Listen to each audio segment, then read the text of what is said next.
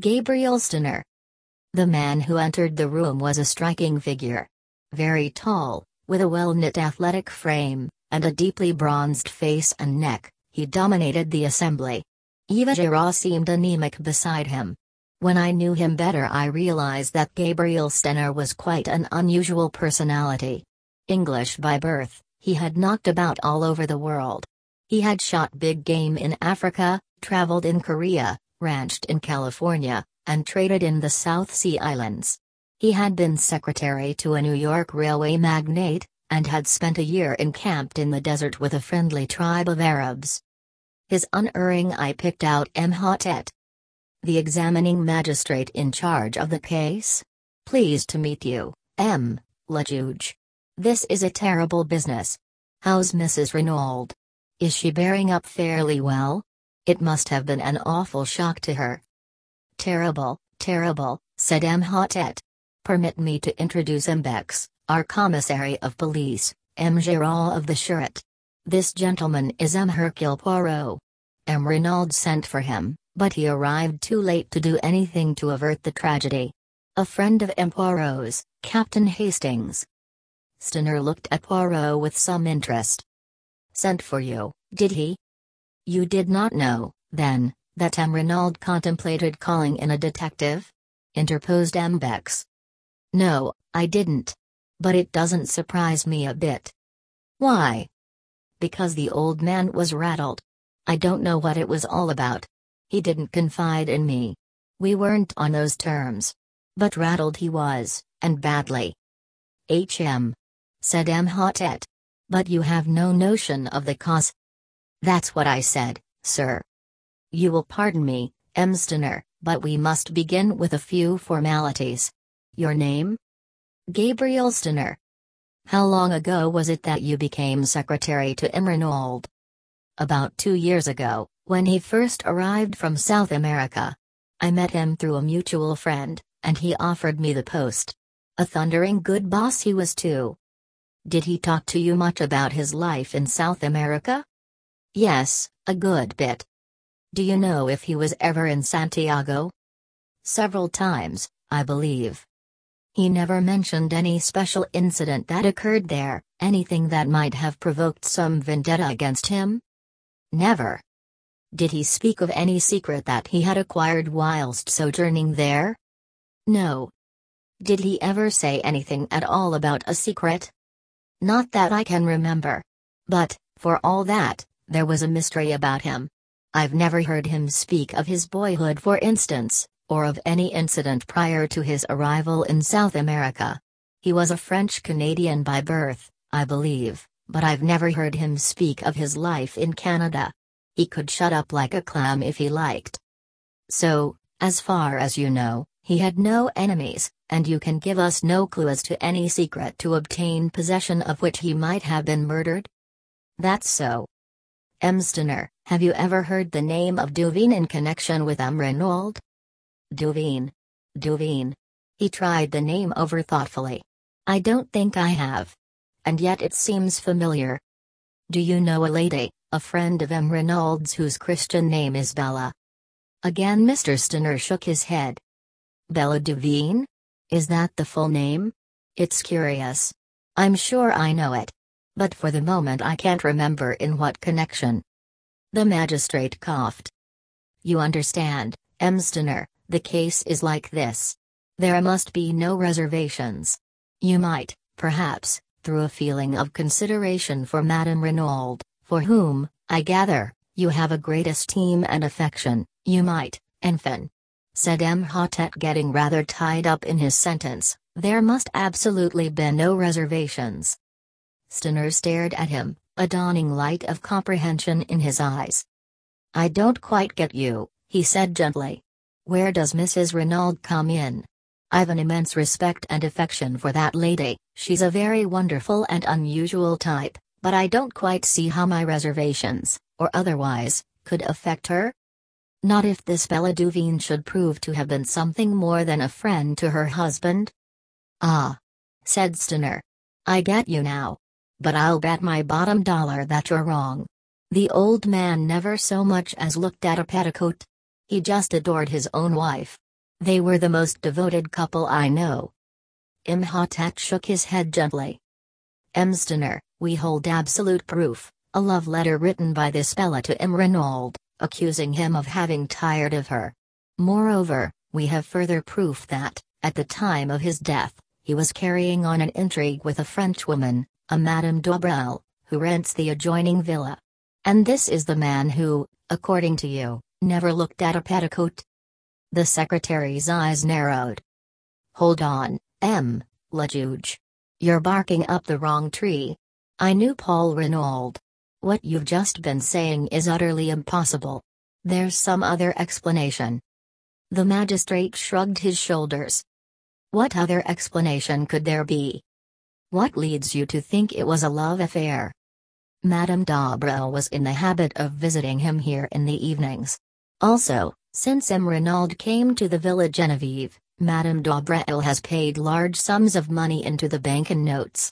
In all, the amount totals £4,000 of your English money.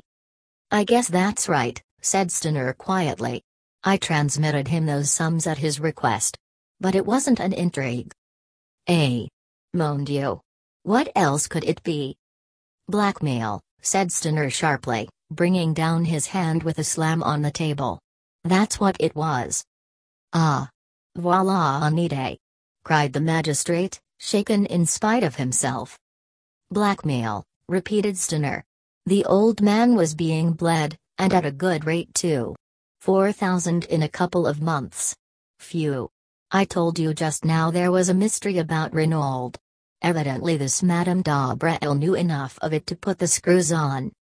It is possible, the commissary cried excitedly. Decidedly, it is possible. Possible? Roared Stonor. It's certain. Tell me, have you asked Mrs. Renaud about this love affair stunt of yours? No, monsieur. We did not wish to occasion her any distress if it could reasonably be avoided. Distress? Why, she'd laugh in your face. I tell you, she and Renaud were a couple in 100.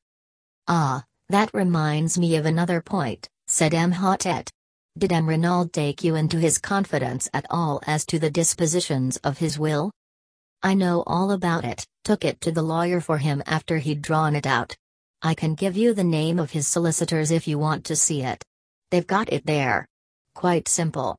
Half in trust to his wife for her lifetime, the other half to his son. A few legacies. I rather think he left me 1,000. When was this will drawn up? Oh, about a year and a half ago. Would it surprise you very much, Stonor, to hear that Renaud had made another will, less than a fortnight ago? Stonor was obviously very much surprised. I'd no idea of it. What's it like? The whole of his vast fortune is left unreservedly to his wife. There is no mention of his son. Mr. Stonor gave vent to a prolonged whistle. I call that rather rough on the lad. His mother adores him, of course, but to the world at large it looks rather like a want of confidence on his father's part. It will be rather galling to his pride. Still, it all goes to prove what I told you, that Renaud and his wife were on first-rate terms. Quite so, said Imhotep. It is possible we shall have to revise our ideas on several points. We have, of course, cabled to Santiago, and are expecting a reply from there any minute. In all possibility, everything will then be perfectly clear and straightforward.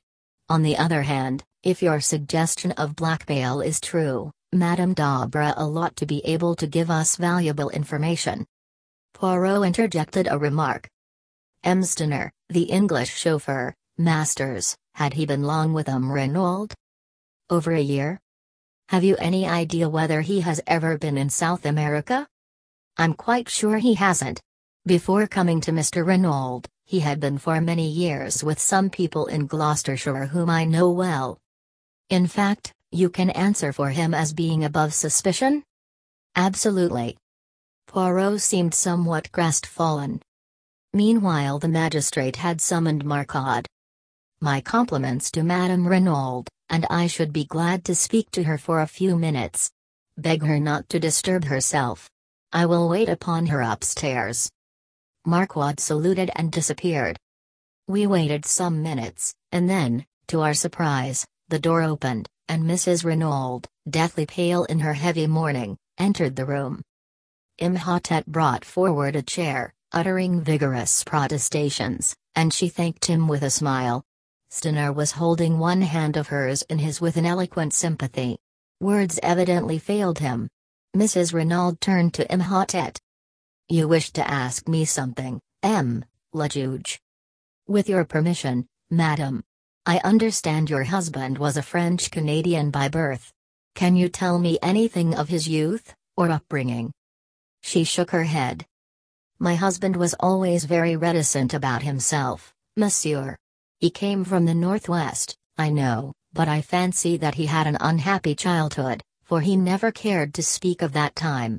Our life was lived entirely in the present and the future." "Was there any mystery in his past life?" Mrs. Renaud smiled a little, and shook her head. "Nothing so romantic, I am sure, le juge." Imhotep also smiled. "True, we must not permit ourselves to get melodramatic. There is one thing more," he hesitated. Stonor broke in impetuously. "They've got an extraordinary idea into their heads, Mrs. Renaud. They actually fancy that Mr. Renaud was carrying on an intrigue with a Madame Dobrel who, it seems, lives next door." The scarlet color flamed into Mrs. Renaud's cheeks. She flung her head up, then bit her lip, her face quivering. Stonor stood looking at her in astonishment, but Bex leaned forward and said gently, "We regret to cause you pain, madam, but have you any reason to believe that Madame Dobrel was your husband's mistress?" With a sob of anguish, Mrs. Renaud buried her face in her hands. Her shoulders heaved convulsively. At last she lifted her head, and said brokenly, "She may have been.